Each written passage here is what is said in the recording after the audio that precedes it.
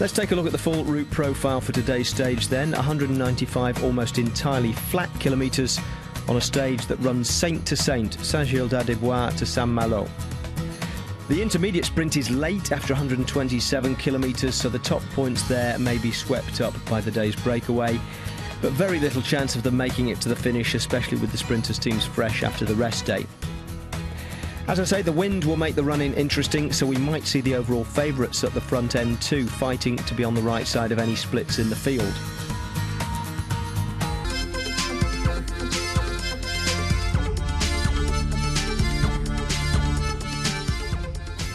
Sky were hoping for an afternoon off today while the sprint teams contested the finish here in Saint-Malo. And I don't think they're going to be disappointed. However, I'm not sure it's going to be the extended rest day they were hoping for. The riders are now on this coastal road and will remain so all the way to the line. And apart from just one slight bend right at the end, it's not at all technical. However, this wind pushing them hard on the right-hand side may make it a dramatic final for more than just the fast men.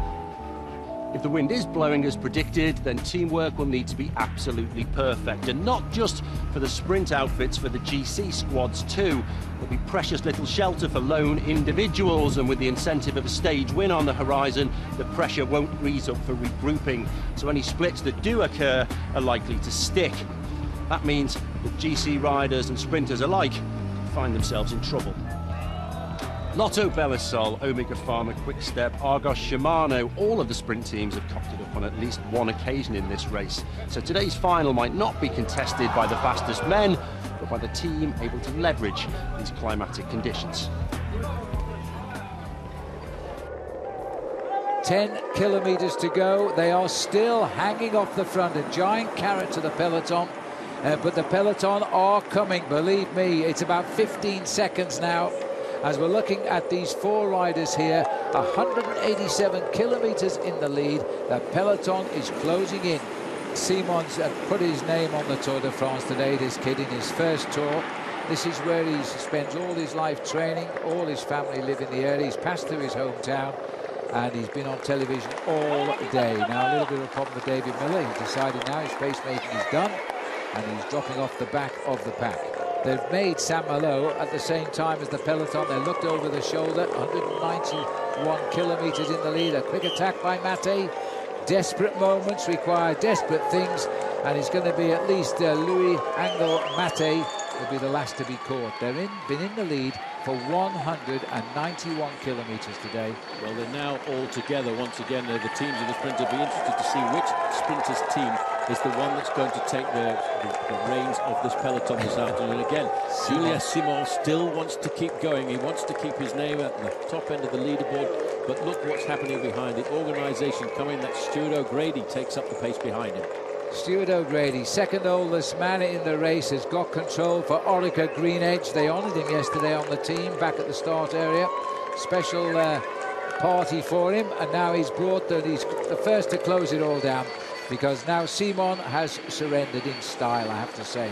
Orica Greenedge getting the front. They've got a good sprinter in Matthew Goss. Also notice now the organisation of the lime green jerseys of Cannondale. They're taking up the pacemaking over on the left-hand side. 5 kilometres to go. 5 kilometres, 3 miles to the finish. O'Grady for Orica Greenedge, the team that had the dream first week with the stage win with Simon Gerrans. They won the team time trial. They had 2 different leaders on their team for a total of 4 days. Now they're out hunting again, and O'Grady is riding better than ever in his Tour de France. Yep, 17 participations for Stuart O'Grady. The reason he's doing this is he's probably got the nod from Matty Goss to say, look, I can get up there this afternoon. I'm one of the best sprinters in the world too. Let's not forget about Andre Greipel and Mark Cavendish. Matthew Goss knows exactly how to come out of the pack. It's still Alberto Contador's team on the left-hand side, and the yellow jersey of Chris Froome still remaining close to the front. And look at this, Contador, the climber, sitting in second place on the left of the picture with his teammates making the pace. Watch out too for Kwiatkowski in that white jersey. He's creeping up on the left of the picture as well, as they both continue to drive forward now. Everything being thrown to the wall now at 4 kilometres to go. 2 big teams of the sprinters are on the right-hand side there, or the left-hand side as we look from this angle. Contador is third wheel, but more importantly, on the left-hand side of the road, we've got Omega Pharma Quickstep and Lotto Belisol trying to get this organisation for their sprinters. Tony Martin has come to the front on the right-hand side now. Sylvain Chavanel, another teammate of Mark Cavendish, is keeping in company in that orange bike. But they're all trying to get to the front, and including Chris Froome is being washed away a little bit right now and getting into the danger zone of the peloton on this final run-in. But look how many riders are being tailed off because of the pressure of Omega Pharma Quickstep.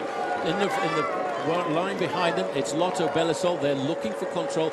This is a battle for supremacy of the sprinters' teams. Matthew Goss is the third rider on the left of our picture here who is being brought along, and Matthew Goss must be feeling good. That's why O'Grady is working with them at the front. But the big team of Andre Greipel with those yellow flashes at 3 kilometres to go has got Lotto Belisol in situation. They are currently holding the right position over on the left-hand side of the road. A nasty little traffic circus as we get into town here. The peloton splits apart and comes back together again. Lotto Belisol have got to get themselves organised. Now, the best place to try and win this sprint is to hug the left-hand side of the road. A little bit of a disorganisation, a shout going back to Lotto Belisol. Somebody has lost the line. Yes, and Lotto Belisol were the ones to take a knock there because Omega Pharma Quickstep, the team of Cavendish, have moved over to the left. A little bit sliced out of it by Lotto Belisol because they're still trying to set it up. Orica Green Edge here for another Aussie victory. Well, Lotto Belisol are in the second row there now. They take over the pacemaking on the front. The second place rider there is Marcus Seberg. Adam Hansen is the man in front. The rider who is in fourth position in that line is the Kiwi Greg Henderson. Right on his wheel is Andre Greipel.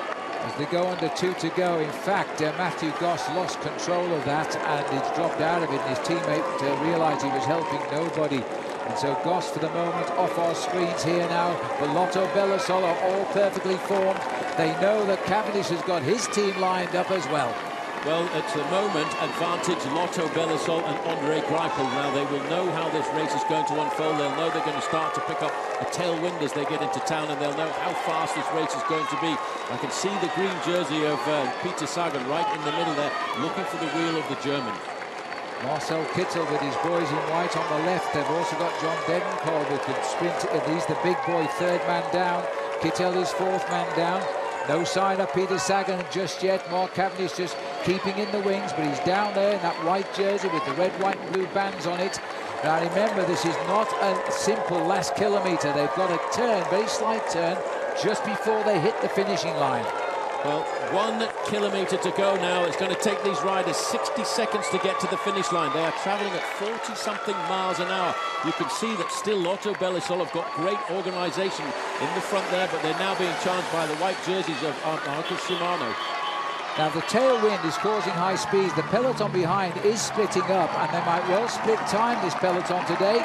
But it's a perfect lead out for Greipel at the moment is Stegmans, and in fact Cavendish has chosen not to follow his teammate Gert Stegmans but to drop into the line alongside him and pick up Greipel. So the big lead out coming by Greg Henderson now for Andre Greipel. Is Greipel going to make this a second stage with him? Cavendish's fourth wheel as there's a rush up the right of the road now, but as they go towards the line there's a crash right in the middle there as they come off the line. This is Greipel now being challenged by Marcel Kittel. As they come round that bend, he's gone to the photo. Right on the line, it was close. You see the slight bend there as they saw the finish. So it was between Marcel Kittel and Andre Greipel. And one rider on the road there, that's Degenkolb going back to see how he is. He took a nasty fall. He did, and we'll come back to him in a second. First the result, and the photo finish showed Kittel taking it on the line from Andre Greipel with Mark Cavendish third and Peter Sagan fourth. Now, the man on the floor was Tom Vehlers, one of Marcel Kittel's Argos Shimano lead-out men. And here's how he got there. Once his job is done and Kittel has launched his sprint, Vehlers starts to go backwards. The white line in the middle of the road is a handy reference, and you can see Vehlers certainly drifts across it to the right.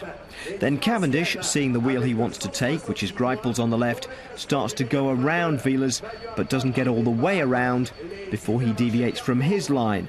And the result is that Vehlers goes down. So, there's no doubt Vehlers moves from his line first. It's a question of the degree to which Cavendish then swoops left.